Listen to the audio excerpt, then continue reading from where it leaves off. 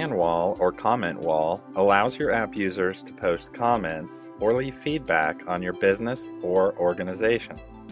They can also leave photographs, and you can manage these comments online. First, you need to log in with the username and password that you were provided. Once you have logged in, click on Add New Tab. Give this tab a title, and then choose the Fan Wall version 2 tab function.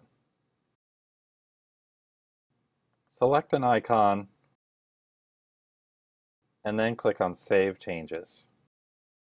The tab you just created has been added to the bottom of your list. You can move this tab by clicking on the crosshairs and dragging to your desired location. Next, click on the Content step. Find the tab you just created and click on it. Here you can easily upload a background image for your fan wall. Be sure to upload background images for iPhone 5 in the Appearance step. Once you have selected your background image, click on Save Changes. Now I will go to the app and post a comment so we can look at it on our app previewer. Find the tab you just created and click on it.